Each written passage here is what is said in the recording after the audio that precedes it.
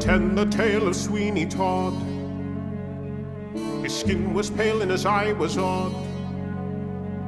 He shaved the faces of gentlemen who never thereafter were heard of again. The demon barber himself, Aaron Tveit, is currently playing alongside Sutton Foster as Mrs. Lovett at the Lunt-Fontanne Theatre. Each performance the two Tony Award winners bake together is a recipe of thrills, chills, and comedy. Sweeney Todd's my favorite show of all time. It's like, and to be able to introduce it to a whole new slew of audiences is very, very exciting.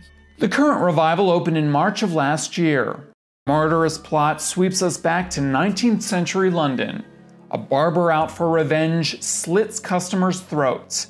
His accomplice, Mrs. Lovett, turning the victims into meat pies for sale in her shop. Tveit and Sutton joined the cast on February 9th. I want to rename this show. It should be Sweeney Todd, The Rock Concert. Because the night I was there, the entrance applause, are you experiencing that every night?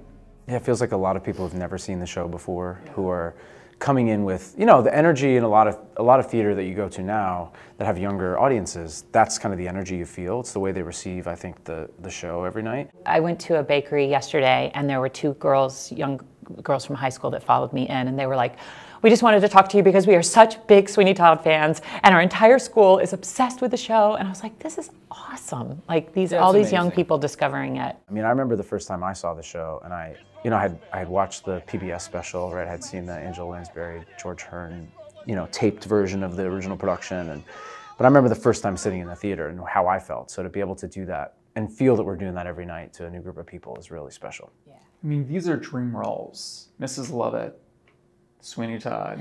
I never even thought it was possible. Same for me. I mean, it's something I've definitely always looked at, right? You're just like looking up this mountain, Yeah. like, wow, that must be challenging and fun. But I didn't think it was gonna happen, or if it was gonna happen, it wouldn't be anytime soon. And then, yeah, they presented it and said that they had asked Sutton to do it as well. And I was like, well, yeah, like, come on. No canary in a cage for me. This canary's ready to fly free. I understand you were a big Sutton fan even before getting into the business, right? Yes, I was. You were? I was. I'm finding this out now? Mm-hmm. No, I saw Millie the fall when I was still in college. I was totally rocked by the show and by Sutton, and I just thought, like, wow, that is something very special that's happening on stage. And seeing somebody who, was like this emerging, exploding young talent, that I just thought, like, wow, that's somebody that's gonna do a lot of things. And and then somehow I'm on stage with her every night. The dynamic between the two of you, this is a match made in heaven. And watching you guys perform these roles, and you trying not to break, and you're so good, and you're so funny. It feels very safe. It feels very alive. It feels like we're always finding each other. That is never a given. How you meet a fellow actor, how you create. We were very lucky that we were put in at the same time. It was just the two of us rehearsing for 4 weeks, and I feel like we built up a lot of trust. The day we started, it was like, oh, you got yours, okay, we got each other, let's go. We both just sort of jumped in with 2 feet. Yeah.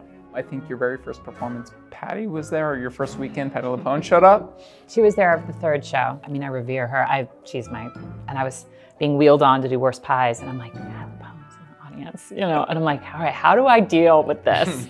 And then I was just like, yeah, I'm still that 15-year-old kid who watched her on my television sing Being Alive at the Sondheim celebration and going, I want to do that, I want to be that. And now she's in the audience watching, it is a little bit of a mind explosion. Do you have a moment that you look forward to the most every single night when you're prepping to go out onto that stage? I think my favorite moment is, and what you were saying about how kind of raucous the audience is, at the end of the play, in the final scene, how deafeningly quiet they are is kind of, I think, the antithesis of how wild they are the rest of the show. I love that moment. You could cut the silence with a knife in the theater. The one thing I loved about the two of you guys are at the top of your game. You are the stars of Broadway right now, and yet you are so kind. You are such an inspiration to young folks. I just feel such a sense of gratitude, especially after theater being non-existent for a while, especially coming back. And I just feel so lucky. And I know how fleeting it is. And I also know that we are a 1% of people who want to do what we're doing. And I don't want to take one moment for granted. Thank you for watching our YouTube channel. For more stories in your communities, click the subscribe button right here. You can also download our app or watch us on TV for the latest information, balanced coverage, weather updates every 10 minutes, and more. We'll see you then.